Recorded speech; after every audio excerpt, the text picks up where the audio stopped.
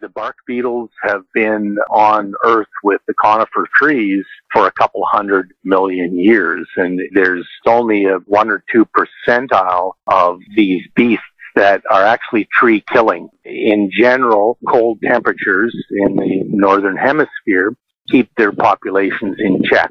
Occasionally we have an outbreak here, there, or otherwhere. And after 3-5 years, everything normalizes. A lot of trees die, but the beetle population also dies because the cold November temperatures knock them down. Over the last 15 years, Russell, temperatures on Earth have risen so dramatically that the bark beetle populations in Western North America are beyond biblical. We have, in 200 million years of paleobotany and modern history, we have never seen the populations that are with us well into the trillions. And not only have we never seen this, we've never seen the beetle as far north, now into the boreal or most northern coniferous forests up into the Yukon and Northwest Territories and northern Alberta, Saskatchewan, Manitoba, Ontario, Quebec, and into Labrador. Is this the same as the pine beetle? It is. They are the mountain pine beetle, these bark beetles predominantly, but not exclusively.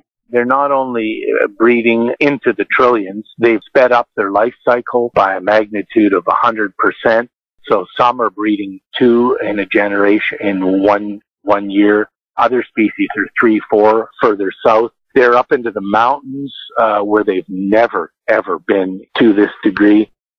You know, I guess at a basic level, people need to understand that the role of trees are manifold, but primarily the trees have been on our planet for over 350 million years. And trees, as it turns out, are the most effective carbon dioxide, carbon storage warehouses that we know of. For every metric ton of wood, a tree has sucked 1 metric ton of carbon dioxide out of the atmosphere.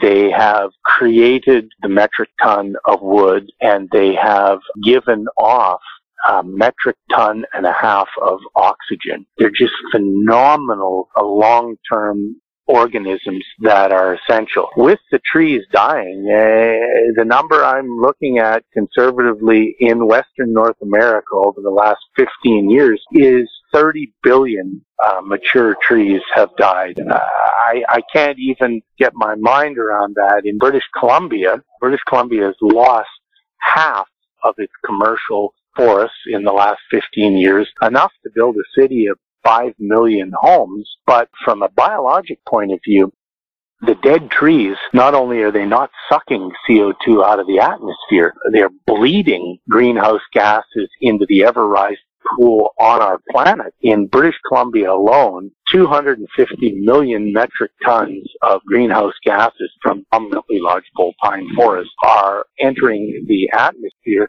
That's the equivalent of all of the cars and light trucks emissions for a period of 5 years in Canada. This is our life support system that is not breaking down, it's broken down. And now we're just trying to get a handle on how quickly the game board's changing. It is very disturbing that we have no leadership politically on planet Earth, except I might want to lean. Australia has a carbon tax that they've just put into place. Kudos to them, because at least they're trying to get a handle on their carbon footprint. They're all about coal. They have very little hydroelectricity there. And so they're trying to exercise some sensibility. And Western Europe has got a little bit of a handle on it. California also has a 2020 handle. But the rest of the planet has yet to come to an understanding that global change isn't something that's going to happen in a decade or 2050 or, by the turn of the following century. It is here now. 30 billion dead trees. What more do you want? Now, Most people say, well, 30 billion, whatever, that isn't what Bill Gates is worth, so that's an inconsequential number. Well, let me tell you why it's consequential. Those trees are bastions for attracting snow and releasing it very slowly for human beings, for agriculture, for instance, and for industries. And when these trees die, the snow doesn't accumulate. It runs off very quickly in the springtime, and it's playing almighty whatnot with our agricultural system. We've just experienced one of the most epic droughts in America in the last century, and that boils down to global food security. So everything is tied in. There is nothing that's like, oh, that happened. No, that doesn't affect me. Really? Affects everybody. When did it all go wrong, Reese? Well, 15 years ago, the temperatures in the Chilcotin in British Columbia, cold temperatures, stopped happening. This is an insect that can harden off down and withstand minus 40 degrees C, assuming it can get through a step-down process in November. That stopped happening 15 years ago, and releasing globally 82 million metric tons of fossil fuels and greenhouse gases daily on our planet. Okay, those are the problems, but we are problem solvers. And it boils down really to one word, energy, and how we source it. The bottleneck is very elemental. Let's turn the hands of time back, and one of my all-time heroes, unbelievable human, Steve Jobs. If everybody told Steve Jobs 40 years ago, you can't do that, your ideas bite, you're not going to get a penny, and we stop the great Steve Jobs, wow, let me tell you, our world would be significantly different. No tablets, or certainly no tablets like his tablet, no iPhone, no iPod, no computer where you didn't need to be an engineer to the 50th degree. Where I'm going with this is innovation, ladies and gentlemen, is our best friend. And when we say, oh no, you can't innovate, that's a way of eradicating our species. Our best friend is our brain. And if you're talking about how we source energy, come on. There's 1 trillion times 100 million times 10 to the 5,000 of leaves every day on our planet that make a living from sun.